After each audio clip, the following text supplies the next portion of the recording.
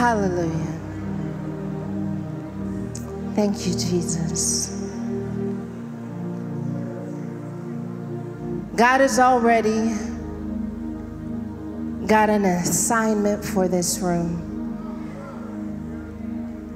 I've been praying that God would allow me to just be in line with that vision. I'm going to be speaking from Acts 4, verse 24. Ladies, can you make some noise in here? Girl, you look blessed. Let me tell you, your praise is blessed. Can you make some noise if you're going to see us in Atlanta at Woman Thou Art Loose? Just say something to me.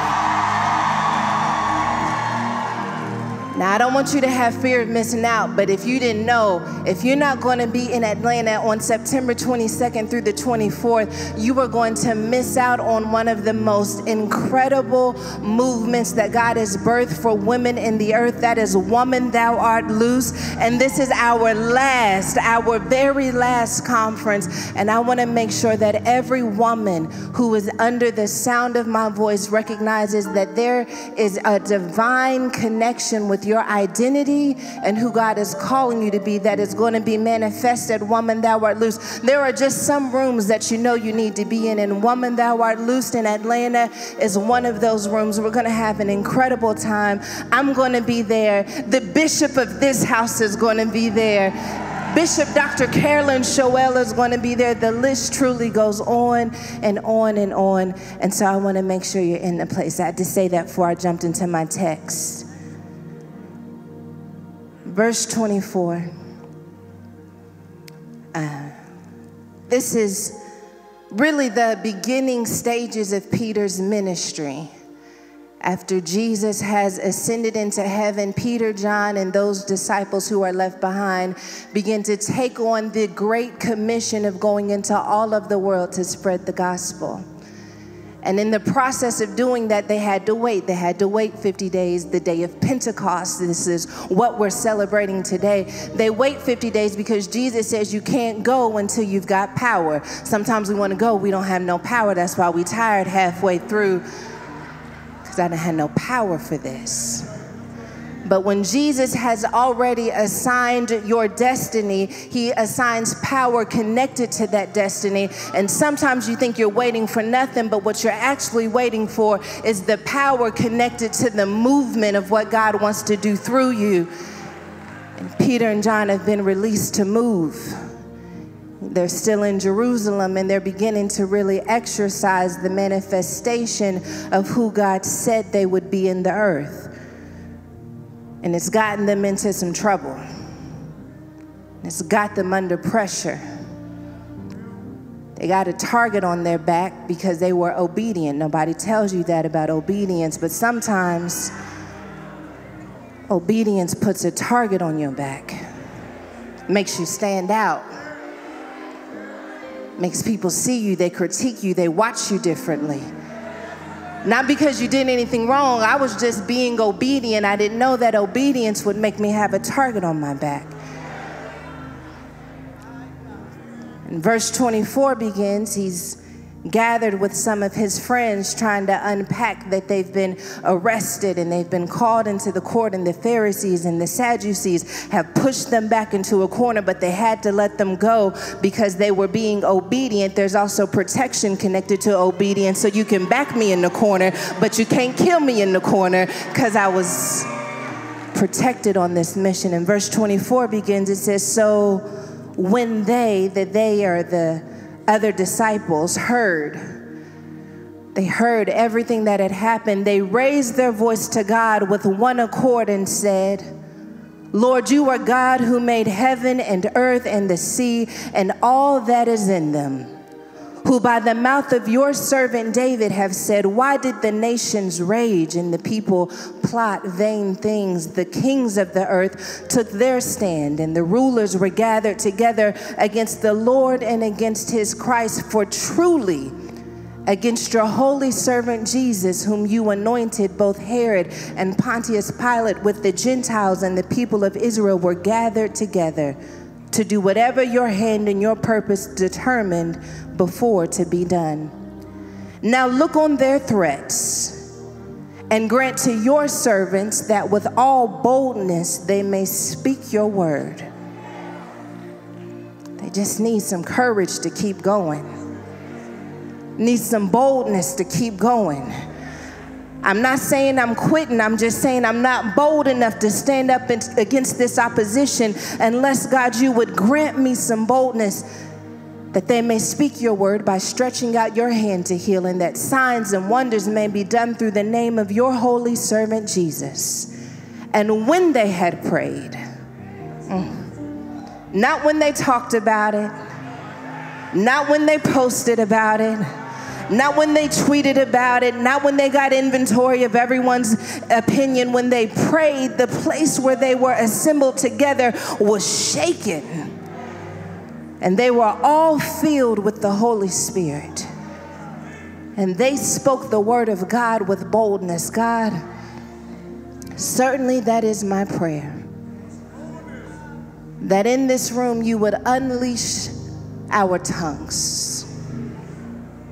That we would dare to speak your word with boldness. That we would dare to allow our actions to be a reflection of the bold God that we serve. God, you know every person, every circumstance, every heartbreak represented in this room. You know, every area where we're losing courage. And Holy Spirit, I just ask that you would have a one-on-one with us in a crowd.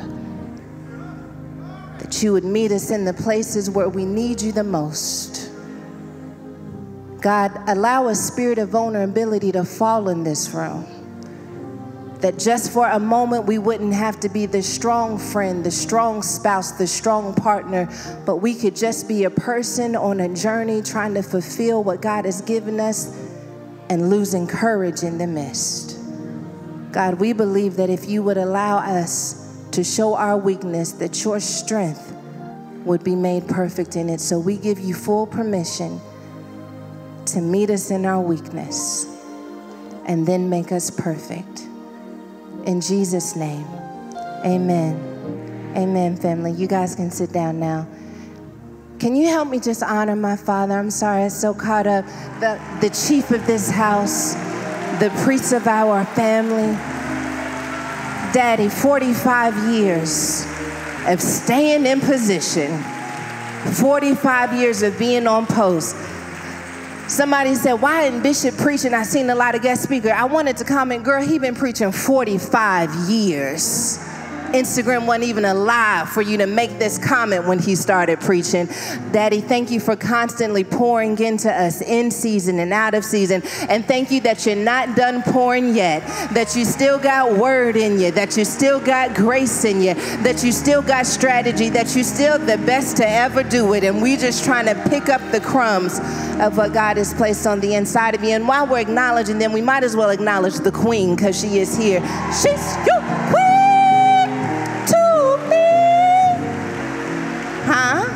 Y'all didn't even know I could sing, okay? Mom, thank you for wearing your crown and making it look so easy. I love you so much. It's such an honor to be of your seed, to honor my folks. I really did just want to play Pastor Tere's message, but since they told me I couldn't do that, here we are. But I'm grateful to have my husband covering me and loving on me, pouring strength into me, coaching me.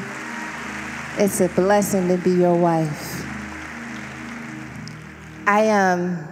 One of the things I love about family is that you get to see different versions of them.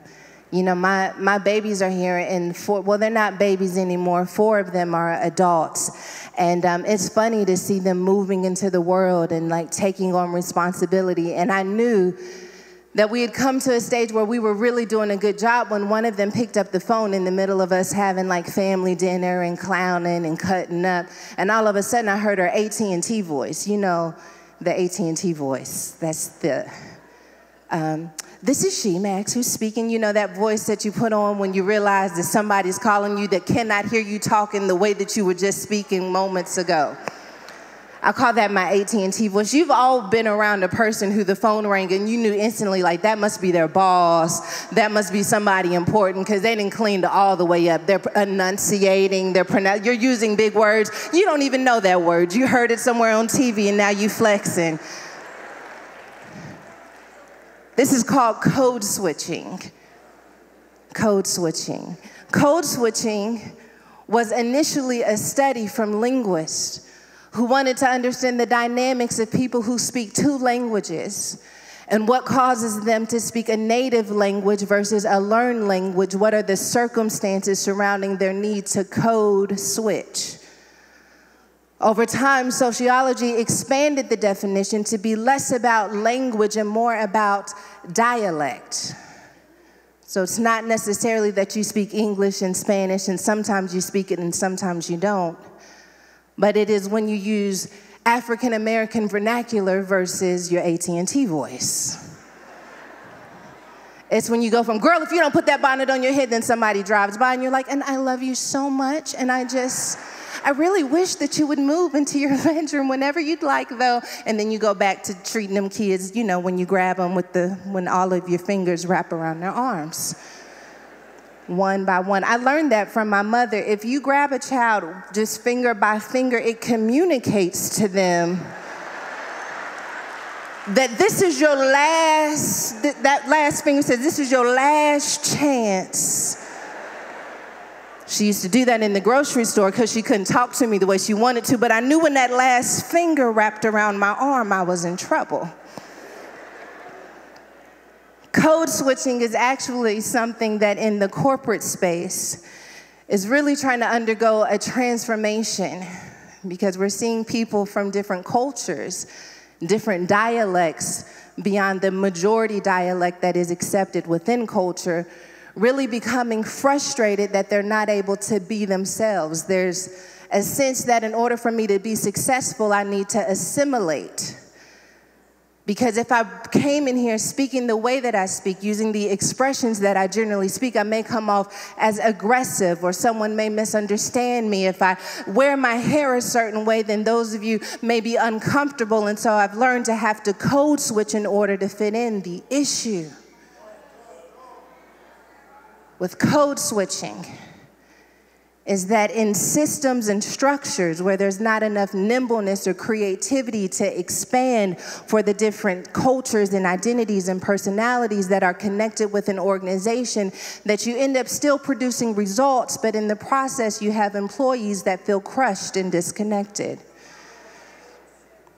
That's why we see a lot of corporations shifting their focus from being result-oriented to employee-oriented. They want to know what it will take to make this a pleasant working environment for you, especially when we have a generation that is so purpose-driven that they refuse to lose their authenticity in the pursuit of success. They want to be a part of a culture and an organization that will allow them to bring their unique identity, creativity, and innovation. In order, though, for a company to switch from being employee-oriented to results-oriented, they can't just set it as a goal. Because if they set it as a goal, it sounds good, but the system is still set up to be results-oriented. Because it doesn't matter what your goal is if you don't change your system. James Clear, the author of Atomic Habits, says it's like this: you don't rise to the level of your goals, you fall to your systems. That's already kind of a breakthrough for somebody, because you've been wondering, like, I set the goal, I have the goal in mind, yeah, but did you change your system? Because if you don't change your system, you've already got a machine in place, and that machine continues to produce that same lever. That machine continues to produce that same communication style. That system continues to produce that old goal because you didn't create a system for the new goal. And everybody in this room has a system. If you tell me your goal, I can tell you your system. If you tell me your system, I could tell you your goal. I can tell you my goal started a long time ago. My goal was to never disappoint the people who I cherished. And so the system I created meant that I had to become a people pleaser in my mind. Because I don't want to disappoint you. And I don't want to disagree with you. Because I don't want you to abandon me. So my system means I need to manipulate, or I need to people please, or I need to make you think I'm okay when I'm not, or I need to suppress my feelings or my emotions, because my goal is to make sure that you don't leave me. Everybody in this room has a system. My goal is to never be afraid or to never come off as weak. So my system means that I need to be aggressive. Overly aggressive, because I don't want you to think I'm no punk. My goal is for anyone who sees me to love me, and so the system is that I give and I give and I give, thinking that if I keep pouring out my cup, eventually you'll love me. My system is wired to betray me. The problem with that is that your system is not an isolated system. This is an ecosystem, which means that your system is connected to my system. That's what makes marriage so hard. That's what makes relationships so hard. Because you brought your system and I brought my system, but neither of us are willing to live outside of that system. And so I got to be right by any means necessary, because I already been wrong. And I can't handle conflict because I'm afraid that you'll leave me. Each of us are trying to navigate our systems, and we can't help but to affect other people with the infection of our system. Want to present that there is a possibility that your system is infected. That your system is going to keep you from living the abundant, full, powerful life that you desire, but don't have a system that will allow you access to. We say things all the time like the devil's busy. He ain't that busy. He ain't that busy. Because all the devil's got to do is get you in the system and you'll do the rest of the work for him. No, I already got her in the system. I can move to somebody else. I already got him in a system. I can move to somebody else. In Genesis 3:15, it looks like he's having a dialogue with the woman in the garden, but he's not having a dialogue with the woman in the garden. He is impregnating a system of doubt. He is impregnating a system of disbelief. He is impregnating a system that will make us always question God. That's why we don't have to see the serpent again anywhere in the scripture, because the system was already set in place.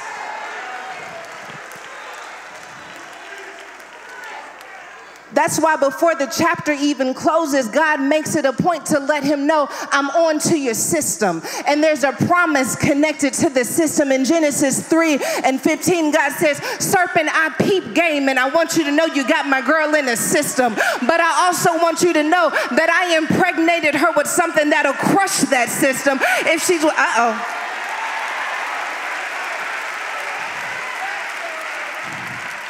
So the enemy has his system, but the God has his promise. The question is, will you step outside of the system to start partnering with the God who has the promise? You want to get the enemy's attention. All you have to do is start living a life that says, I'm going to crack the system. Oh, God. The enemy doesn't have to worry about you as long as you're not aware of the system, as long as you're living in the system. But when you start praying, God, help me to crack this system, that's when hell got to turn around. Because if you start praying that God will crack the system, crack it. I got to crack the system. I got to crack the system of disbelief. I got to crack the system of living beneath who God says I am. I got a system to crack. I didn't come to church because I didn't have anything to do on Sunday morning. I'm not watching this video because I don't have anything else to do. I'm watching this because I got a system to crack. I'm coming to church because I got a system to crack. I'm trying to live outside of the system that keeps pulling a generation down. I'm trying to live outside of a system that caught up my mother. It caught up my father. But I'm trying to crack this system. And I hear God saying, if you crack it, I'll break it. If you crack it, I'll put my weight behind it. Came to crack a system. You better be quiet when you start worshiping, because worship cracks the system. You better be careful when you start praising, because praising cracks the system. I hear some systems cracking in this place. I'm not going to stay this same way again. I'm not going to lose my mind again. I got a system to crack. I've been lost long enough. I got a system to crack.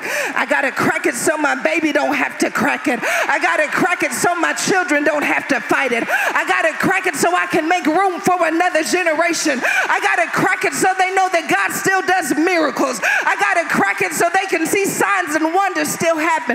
I got a system to crack. I got a system to crack. I don't have a name to build. I don't have a brand to build. I don't have anyone to make proud. I got a system to crack. I'm focused on my system.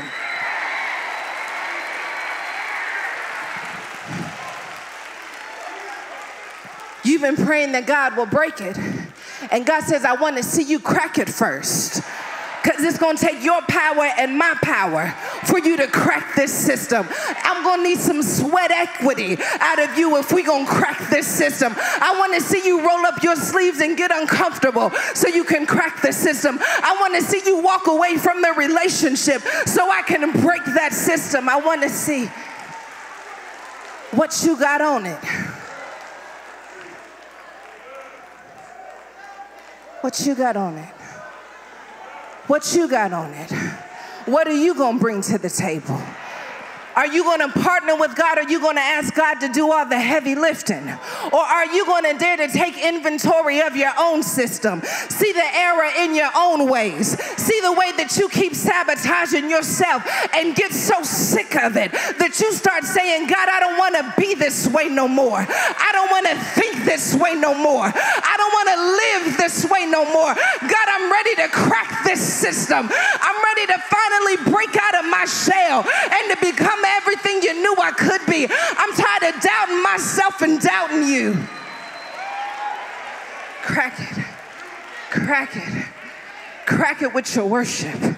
Crack it with your prayer. Crack it when you read the book. Every time I wake up in the morning, I'm trying to see how I can crack this system.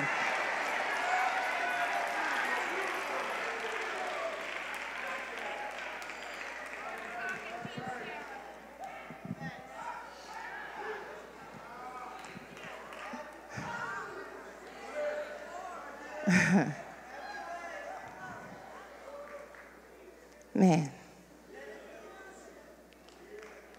when you come to a place in your life and you begin to realize that this system could do more than just restrict me, it could poison my destiny, could poison the destiny of my children, it could poison my community. Because exposure is everything.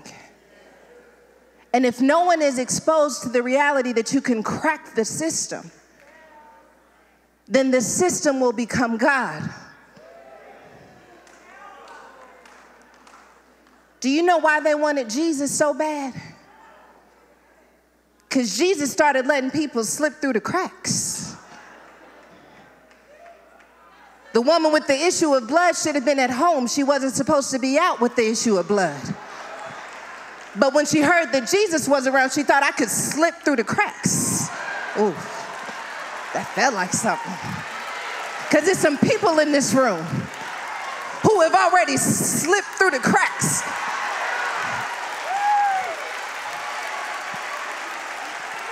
I should have been dead. Should have been in jail. Should have lost my mind, but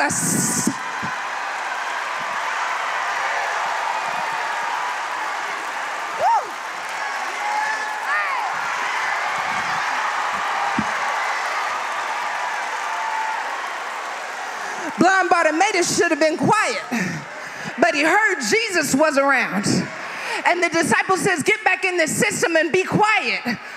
But he heard Jesus was there and he slipped through the cracks.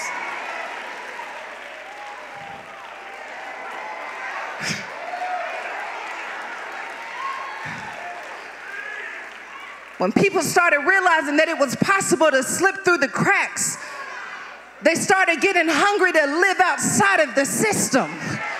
Because if I can move outside of the system, then maybe, just maybe, I can experience a miracle. If I can move outside of the system, then maybe this issue won't have to be my issue any longer. I'm going to start praying that God would let me slip through the cracks. And not in the way that people let me do it. Not in the way that the system was set up.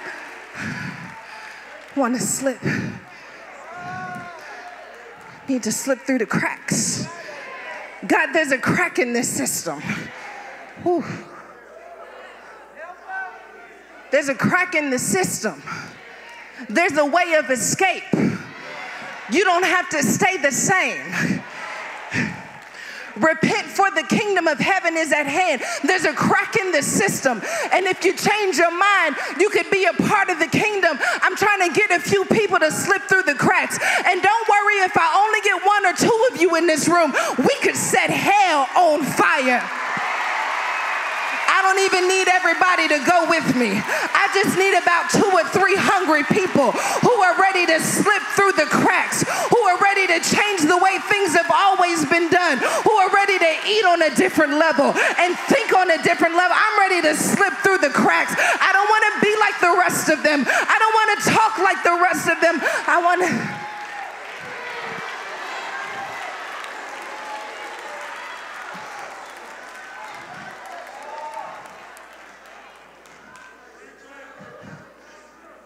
There's got to be something in you that wants to slip through the cracks of the system that poisons the marriage, that sabotages your own goal. The problem is not the goal. You're not dreaming too big. You're not thinking too high. The problem is the system. That you think you got to have it tomorrow. That you think everyone ought to understand it or you can't do it. Maybe, just maybe, I don't need to change the goal. I need to...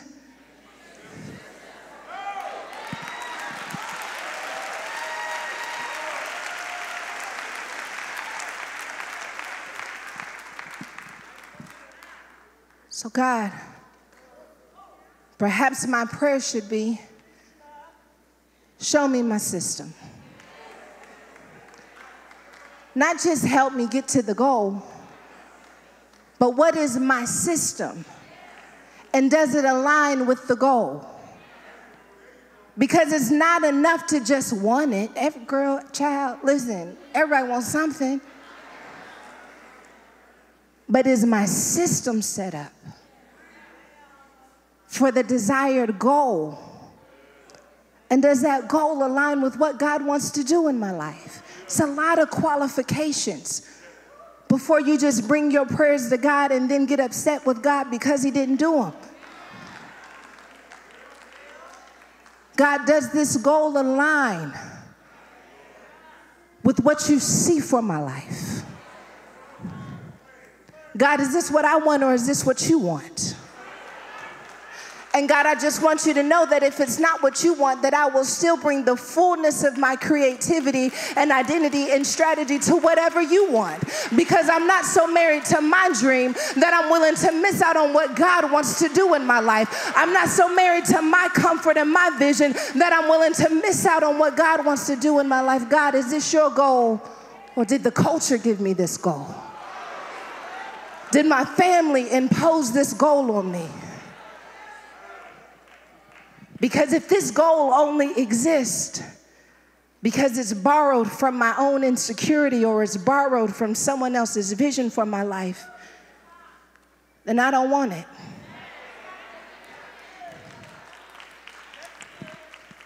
God, here's my system. Does it work? Does this system yield the goal that I've already qualified is aligned with your vision? So if it's not the goal, God, is it my system? Is it the way that I communicate? Is it the way that I study? Is it how I engage? Am I set apart? God, I give you permission to show me my system. Some of us know there's something wrong with me. Something wrong with me.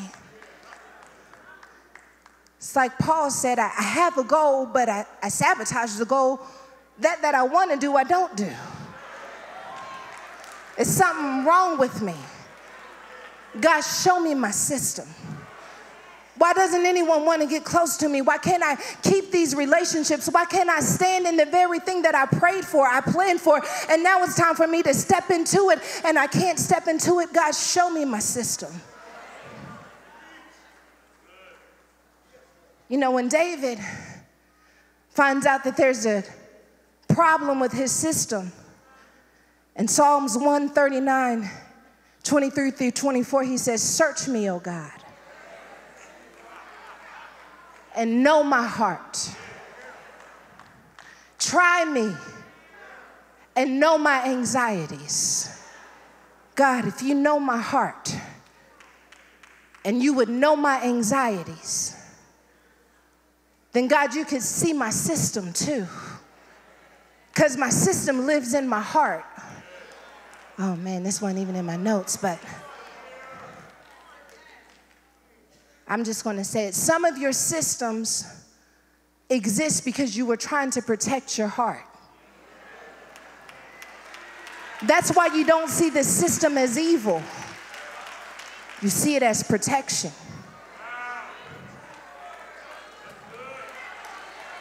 Because one person hurt you, broke you, betrayed you. 2 people, 3 people, 4 people hurt you, betrayed you, and you said, I'm going to set up a system so this never happens again. But you coming out of that system today. Because your system can't protect you and God protects you at the same time. Some of you created the system because of the neighborhood you lived in and the culture you lived in. And you said, I got to look out for me. And that helped you survive up until now. But I hear God saying for the next dimension of your destiny, your system is going to betray you. Your system is going to sabotage you. And you can thank God for what the system did and part ways with the system at the same time. God, I thank you that you gave me a vision for how to protect my heart. But now that my heart has been protected, I'm going to hand the protection over to you, and I'm going to trust you to protect my heart. Not my system, not my words, not my hustling, not my sex appeal, not my bank account. I'm going to let you protect my heart. I'm going to let you go ahead of me. I'm going to let the battle be yours and not mine. God, you can search my heart. You can know my anxieties. God, show me why I created this system in the first place. And heal the version of me that felt like that was the only way.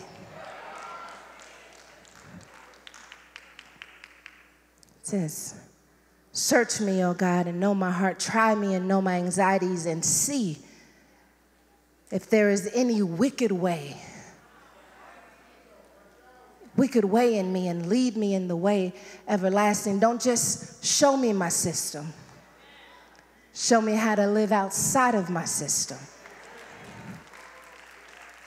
God, if there's anything wicked in me, I can't lead myself out of it.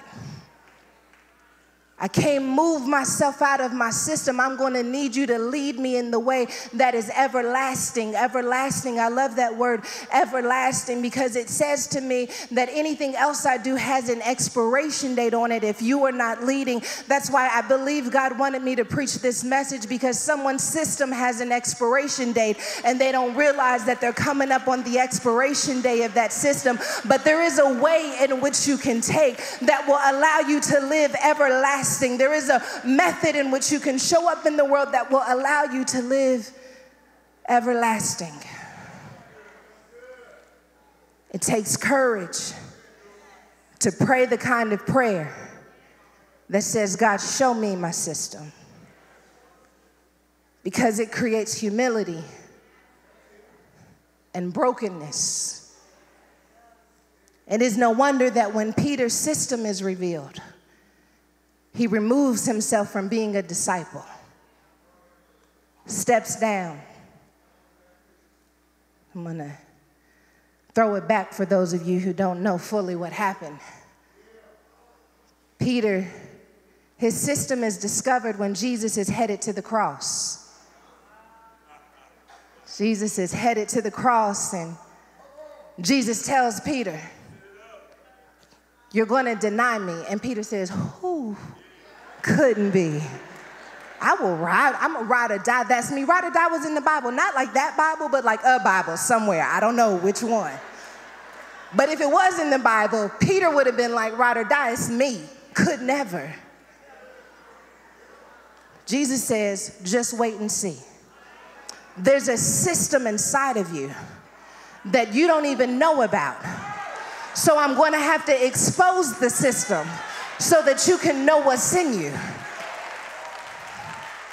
So Peter says, I could never, and then he finds himself doing the very thing that he didn't know that he could do, because his system is that I quit when I'm under pressure.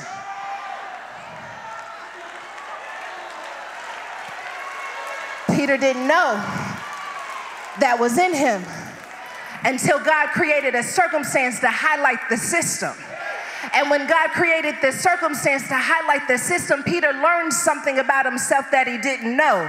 He learned that when I'm back up against the wall, when I am under pressure and I've got a threat headed in my direction, I have a tendency to deny because I don't want to be held accountable for my truth. So instead, I would rather quit and not be in position at all than to stand the fire that comes with being in position. God, help me to say it the way that you gave it to me. But some of us gave up because we couldn't handle the pressure connected to our identity. We couldn't handle the pressure connected with being chosen. And so we quit before we could get under pressure, not realizing that pressure is what produces the oil.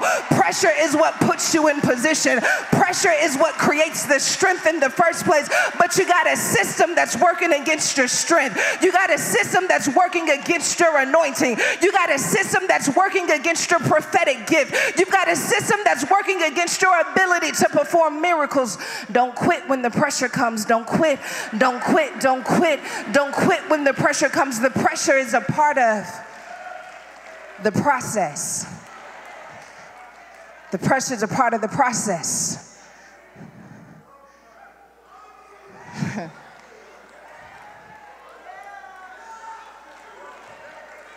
Yeah. So God says, I got to reveal your system. Not to shame you, not to embarrass you, but so you can break out of that system. When God reveals your system, if you aren't careful, your insecurity will tell you, see, that's why you shouldn't be up there in the first place. And that's why you should have never started it to begin with. Not realizing that God revealed the system because I want to break you out of the system. And I want to talk to somebody who got discouraged because they realized they had a system that was working against you. Babe, I'm glad that you realized it was working against you, because now that system can start working for you, because I'm going to learn to live outside of you. Now that I know that I quit when I'm under pressure, I stand taller than I've ever felt before when the pressure is on, because I realize I got to live outside of this system. My system is I don't communicate, so I got to use the words when I don't want to use the words. The system is I resist vulnerability, so now I got to open up my heart because I'm going to live outside of this system. One thing about me, one thing's for sure, and two things for certain. I'm going to live outside of this system. I've made a decision that I'm not going to allow this same system to keep plaguing my family for generation after generation. I've made a decision that if I'm the only one who ever does it, that may be the only thing that ever matters, because I'm going to live outside of the system that has caused poison and trauma and abuse and neglect and ignorance for years. Y'all can act cute like you don't have a system that ain't been in your family for years. But I'm going to stand flat-footed and let you know there are some systems that I'm going to live outside of by hook or by crook. I'm going to live outside of this system. I'm going to speak God's word over my life. I'm going to break every chain connected to my... If I can break it off of me, I can break it off of you. I'm going to break every chain connected to my potential. I'm going to break every chain connected to my anointing. I got to live outside of this system. Not on my watch. Not on my watch. Not with my exposure. God, you messed around and let me see the system. Now I got responsibility in it. Now I got skin in the game. Now I have a mandate from heaven to not just sit back and be a spectator while a system sets up my family for failure. Not me, not I, not on my watch. If I see it, I'm going to crack it. If I see it, I'm going to whoop it. If I see it, I'm going to do whatever it takes to run up on the system. I don't care how long it's been around. My God is the same yesterday, today, and forever. You know I like to talk my talk. Outside the system. Outside the system. That's where the freedom is. It's outside the system. That's where the creativity is. It's outside the system. I hear God saying it's right outside the system. It's right outside the system. Your joy is outside the system. The power is outside the system. The peace is outside the system. How I'm going to do it, I'm going to get out the system. How am I going to say it? I'm going to get out the system. How I'm going to break it? I'm going to get out the system.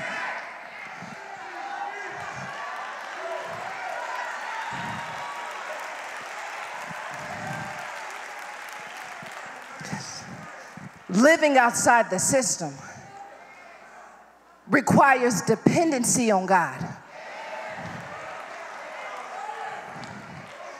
It means I gotta kind of live naked. That's why we don't want to do it. It's much easier to be behind the scenes. But living outside the system puts you center stage. Puts you center stage.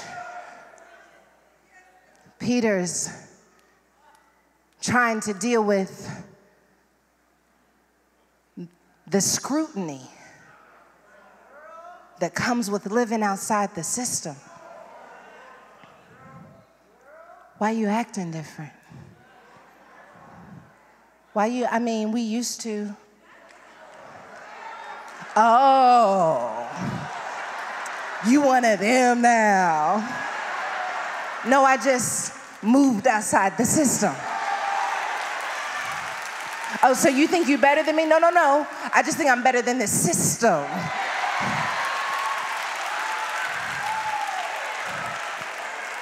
You gotta respect when you can't connect with people who are still in the system.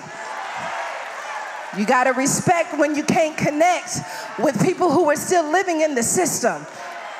Because your thoughts are not going to match their thoughts anymore.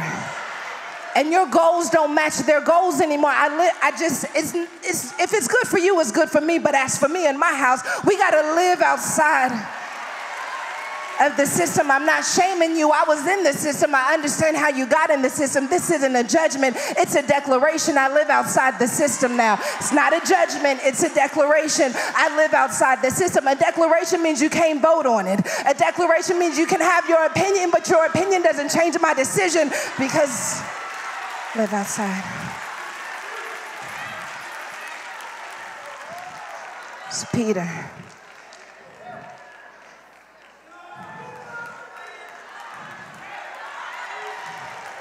Okay. In order to effectively live outside of the system, you must shift your focus from self-preservation. I can no longer worry about what they're going to say about me. I can no longer worry about whether or not people will get it or understand me. I can't try and protect my image and fulfill my destiny at the same time.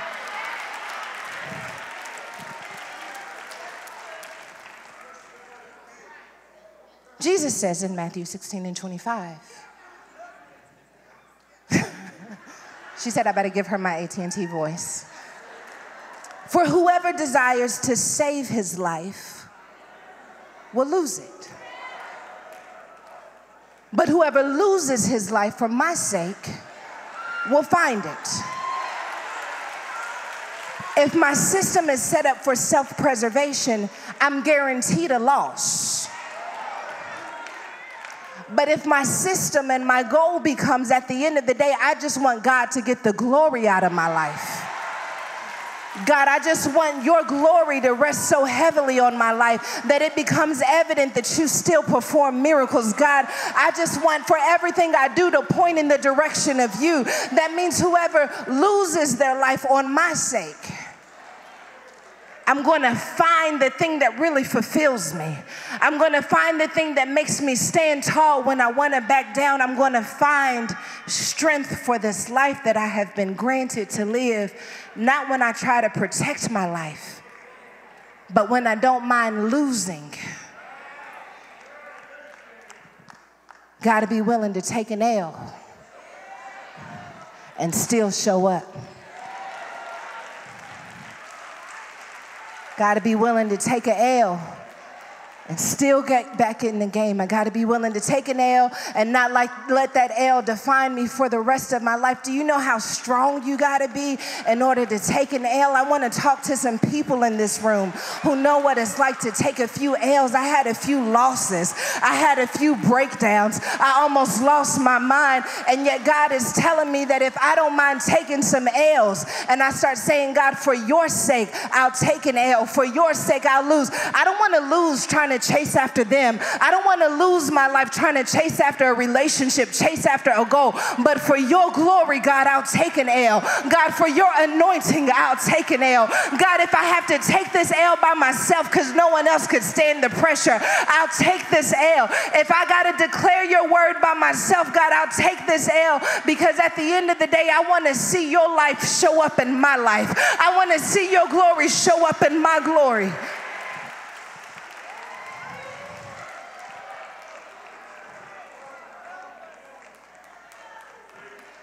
I'm almost finished. Peter, in Acts 4, is learning to live a life outside of the system. The system was revealed. God restores him. And now he's living a life in resistance to the system. And it's hard. And it's not easy. And he doesn't know what he's going to be up against. One thing they don't tell you about living outside of the system is that you living outside of the system creates disruption with other systems.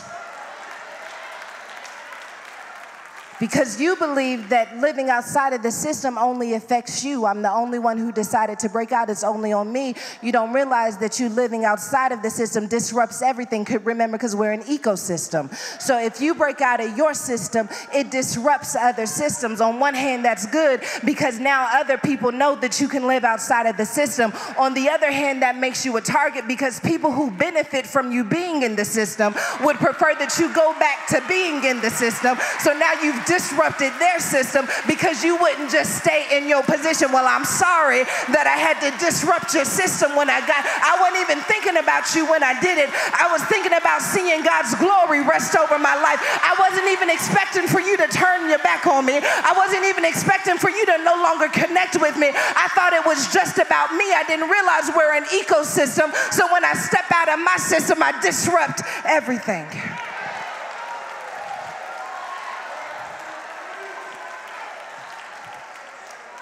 And Peter has disrupted a system.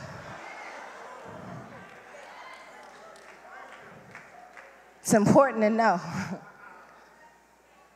that disruption is not destruction. I think this is important because a lot of times we think that if I disrupt the system that I will destroy relationships and connections. But I just want you to know that there are people assigned to your life who can handle the disruption of your system. I'm not talking about people coming. I'm not talking about one day God's going to send them. I'm telling you, there are people within your circle right now who can handle the version of you that lives outside of the system. As a matter of fact, can we just give God 10 seconds of praise for the people who stuck with us when I moved outside of the system, for the people who didn't give up on, no, we got to do better than that, because it wasn't as lonely as we like to pretend. We weren't as isolated as we like to pretend. There was somebody who said, go ahead, you can do that. Someone who said, go forth, I believe in you. Someone who said, I never seen it, but I believe you can do it. See, y'all must not have the kind of praying grandmothers that I know about. You must not have the kind of friends that I've been exposed to. God will make sure that there is at least one person in your circle that says, well, kick that system down then. I don't even know why that system exists. But if anybody can break it, it's you. Disruption. Some people in your life who can say, grow, baby, I'm going to grow with you. Go, baby, I'm going to go with you. If you disrupt the system, it'll show me how to move next. Everybody ain't jealous of you. Some people want to learn from you. I'm glad you disrupted the system because I didn't see a way out of it until you cracked it. But because you cracked it, I want to thank Jesus for disrupting the system of my sin. I want to thank Jesus for disrupting the sin of my inadequacy. I want to thank Jesus for disrupting the sin of my infirmity. Because I saw Jesus do it, I know it can be done.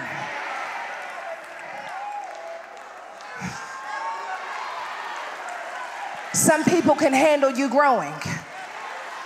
Not everybody, that's true. But don't count out, you don't even need that many. Less is more, it's plenty of us. You don't even need that many. I just need people who get it. Jesus. Peter has disrupted the ecosystem of the Jewish church. We thought we got rid of Jesus, and that should have handled that. But here you come as an extension of what Jesus did in the earth. And now you want other people to know that miracles are still possible. And now you want people to know that signs and wonders are still happening. And now you want people to know that they don't have to be trapped in their sin. And you want people to know that you can be free from depression. And you want people to know that there's freedom from addiction. And you want people to know that you can be healed. And you want people to know that it doesn't matter what the doctor says. I want to know what God says. And you want people to know that you can be whole after going through years of brokenness. And you want people to know, oh, you are disrupting the system. I want you to know who you are. You are called to be a disruptor. And that's why the enemy wants to keep you blind to what God has done in your life. Because if I keep you blind, I'll keep your mouth shut. But baby, there's one thing about me. You can keep me blind, but you can't change my heart. You can't change what I know for sure. I know God saved me. I know God touched me. I know that I was lost, but now I'm found. I'm not talking about what I heard about. I'm talking about what I know. I know what it's like to feel like you can't break out of that disease, and God broke you out of it anyway. I know what it's like for depression to keep you in bed until you can't get up, but you manage to pull the blanket back anyway. Don't talk to me. I know what it's like to have a gun in my hand and think I'm going to end it all. Don't talk to me, but God.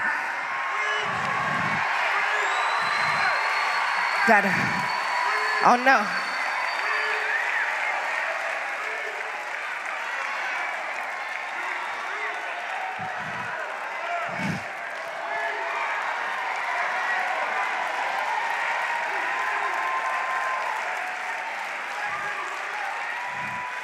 Peter says, this feels familiar. This moment in Acts 4 feels familiar. It reminds me of another time I was being questioned about my connection and my relationships. And in that moment, my system spoke on my behalf. But I'm not the same person as I was when it happened back then. Ooh. I'm not the same person as I was when it happened back then. Back then, my system responded to the text. Back then, my system set the price, but something happened in between the last time and this time, and it happened in the upper room.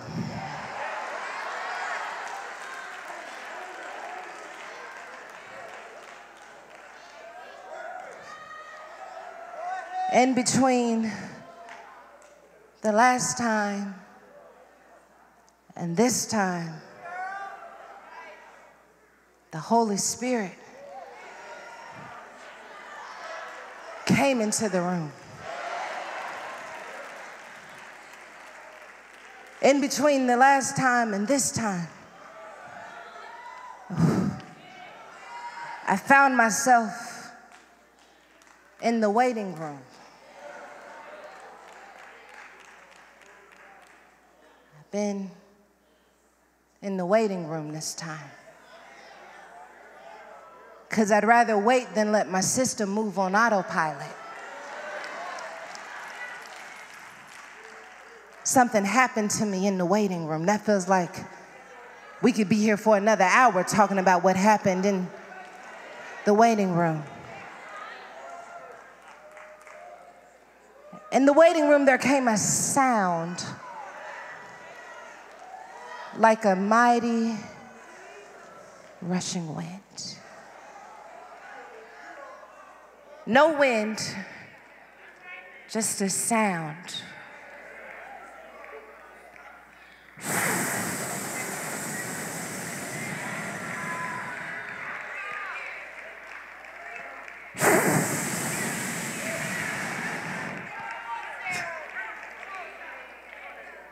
The sound was making a call for Peter to not just come out of that system, but to allow the place where the system once lived to be filled by the Holy Spirit. So that when he stepped into the multitudes, he could preach with boldness. When he saw the lame man at the gate called Beautiful, he could reach out and pull him up and help him to be healed. It happened because of what took place in the upper room. He got filled in the place where his system was. If you get filled in the place where your system was, you will be empowered to do great works for the Lord. If you get filled in the place where your system was, you won't have to prove to anybody that your life is a testimony. All you have to do is function and walk like you've been somewhere that no one else could understand, like you've seen something that only God could have shown to you. If you allow God to really show something to you, it'll change the way you walk. It'll change the way you touch. It'll change the way you speak. Something happened in the upper room. And in this moment, Peter is backed in the corner. And instead of his system showing up, the Holy Spirit speaks on his behalf.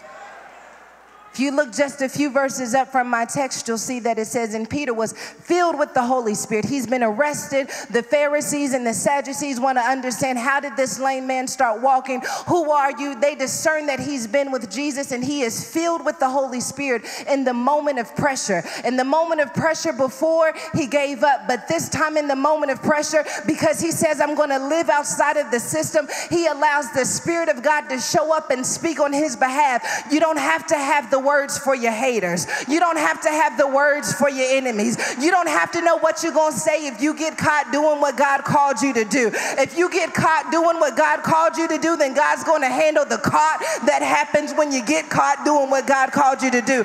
God, if you back me into a corner, I believe that you're going to help me come out swinging, because I didn't get in this corner by myself. God, you put me here. God, you trusted me. I told you it was a bad idea. I told you I was raggedy, but I decided to do it anyway. So this battle is truly not mine. It is the Lord's. So God, what we gonna say when they back me in the corner and the Holy Spirit fills them?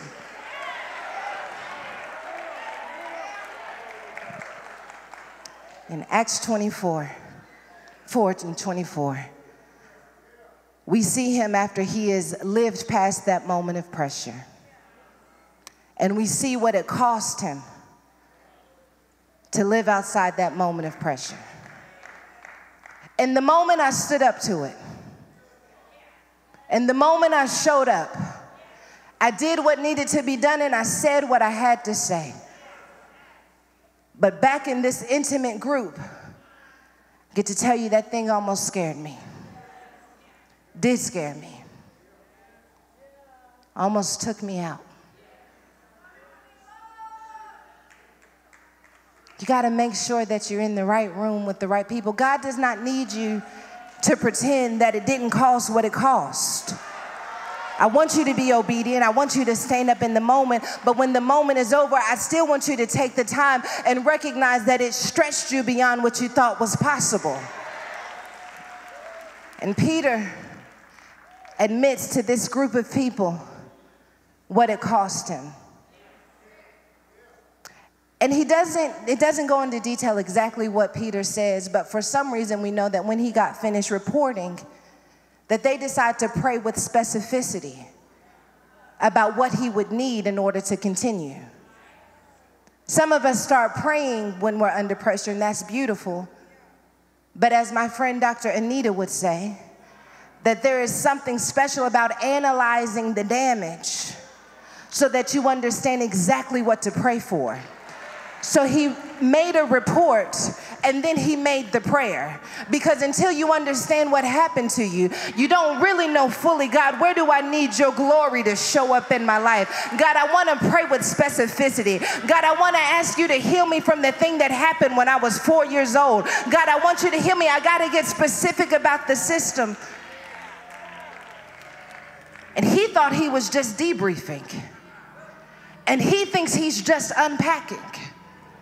But that moment that he is standing in is familiar too, because he's in a room full of people and they're all on one accord.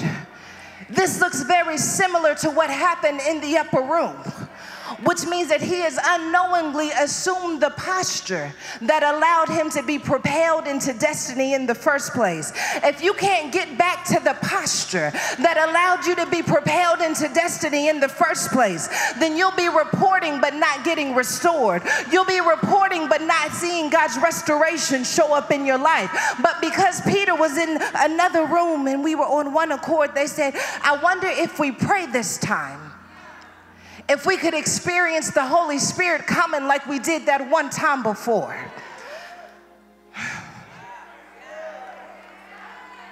God, Peter begins to pray for boldness. Boldness is in direct contrast with what his system creates. This is how I know that in that moment, Peter is flirting with the temptation of getting back in the system. But he prays instead for boldness so that I don't get sucked back into the system. Because right now the pressure is on like it was on before. And I feel that target on my back the way I felt it before. And I feel like giving up the way that I gave up before. God, I don't know if I could deal with the pressure. I don't know if I could deal with the responsibility. And yet he's in a room that says if the Holy Spirit propelled you the first time, then maybe, just maybe, that same Holy Spirit would show up again if we begin to pray.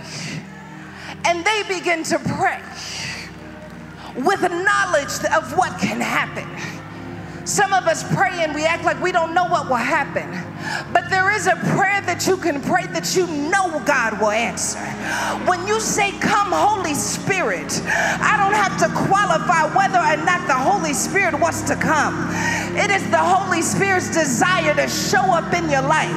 And when you don't know what to pray at all, God, should I pray for this or should I pray for that? Should I pray for her or should I pray for him? God, I don't know what to do and I feel like I'm backed in a corner and I feel the pressure mountain. So what I'm going to pray for instead is Holy Spirit, come. Holy Spirit, come. You do the dirty work. Holy Spirit, come. You sort it out. Holy Spirit, come and just give me boldness to stay in the position that you placed me in. Just give me boldness to not get sucked back in the system. Holy Spirit. Holy Spirit, come. Holy Spirit, come. Holy Spirit, come. They pray. They say, now, Lord, look on their threats and grant to your servants. Listen, he doesn't pray, get rid of their threats. God, show them who we are. He doesn't pray, God, make them pay for what they did to me. He says, look at their threats and grant to your servants that with all boldness they may speak. Wait a minute. God, don't allow me to shift my focus from what you've called me to do to those who are trying to disqualify me from doing it. God, you see their threats and you see how their threats affect me. So I'm not going to ask you to stop the threats because the threats are a part of living outside of the system. I'm just going to pray that you give me the boldness to stay outside of the system, that you would give me the strength to stay outside of the system, that I may speak your word. That when I stretch out my hand, it won't be my hand, it'll be your hand.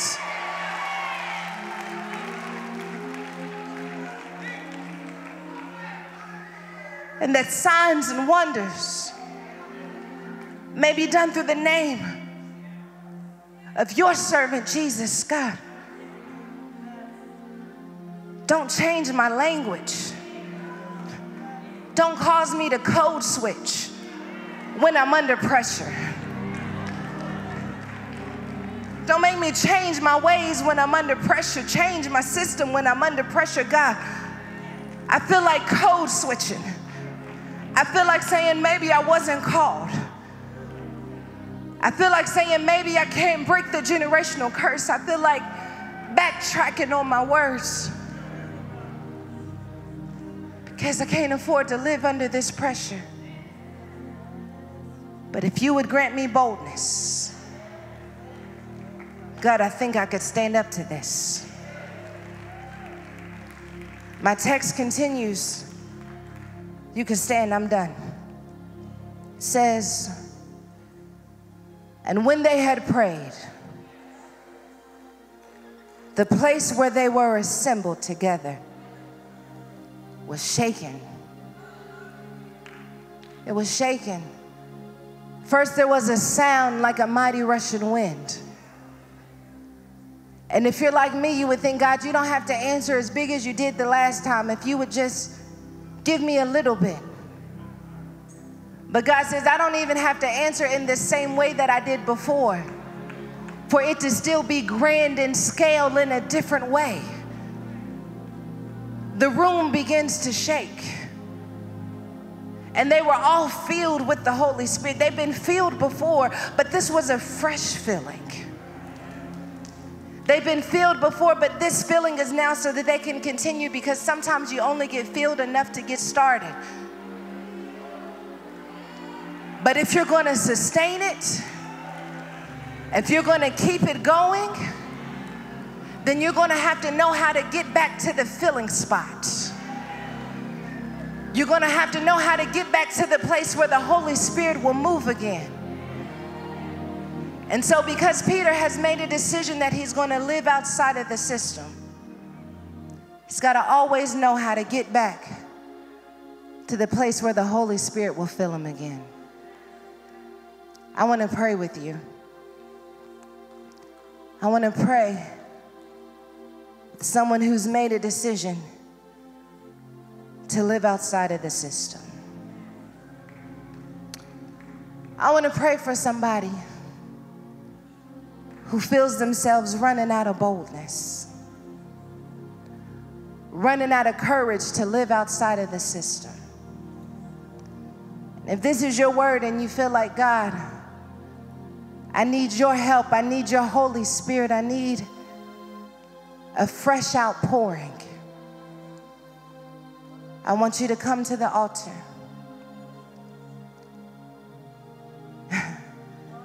Because I want to see you break out of your system. I don't know.